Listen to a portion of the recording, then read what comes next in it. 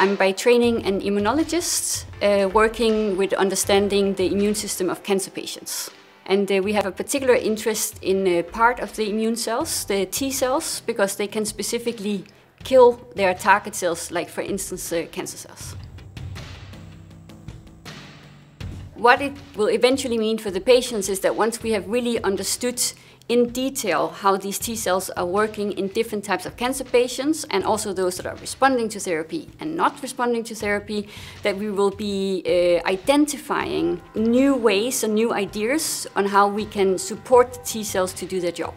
And if we can do that, that will mean that more patients will benefit from immunotherapy.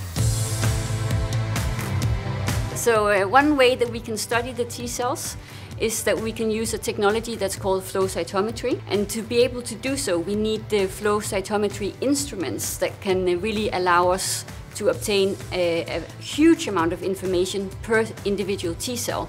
And an instrument like the flowcytometer that's called the Aurora is one that can actually do this for us.